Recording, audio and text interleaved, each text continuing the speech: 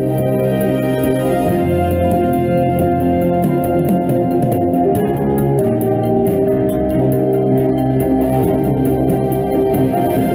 is up, Troubler Nation? I am your host Chizeled, and let's get right into the news. Our first story comes from Kreekcraft, and it's a pretty funny story. So yesterday the huge Minecraft live stream was going on, and Kreekcraft was tweeting about it. Nothing wrong, but one fan was mad. This is what he said: "Frick you Kreekcraft, go back to playing Piggy and stop voting." And Kreekcraft responded to him saying, "I guarantee you I was playing Minecraft before you were even born." This is funny because Kreekcraft usually doesn't do stuff like this. All jokes though.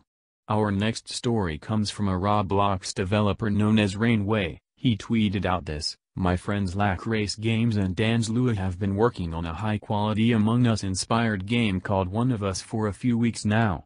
Make sure to drop them both a follow to keep up with their project.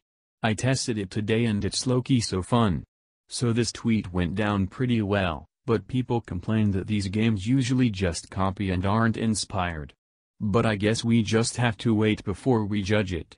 Before I continue, if you are enjoying, please subscribe and like. Also check out everyone mentioned in the description.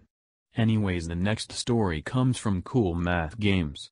Yesterday they had a Halloween party on Roblox. They tweeted out this: "Halloween party? Tonight? 7 p.m. EST? Will you be there?"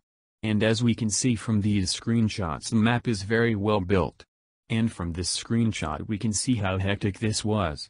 Our final story comes from Roblox themselves. Yesterday they finally released the Headless Horseman. It was back on sale after being off sale for 2 years. And well, most people were upset because they made it even more expensive, like this is a $300 item, which is insane. Anyways, that is all for today's news. If you enjoyed, make sure to like and subscribe, also comment down below your opinions.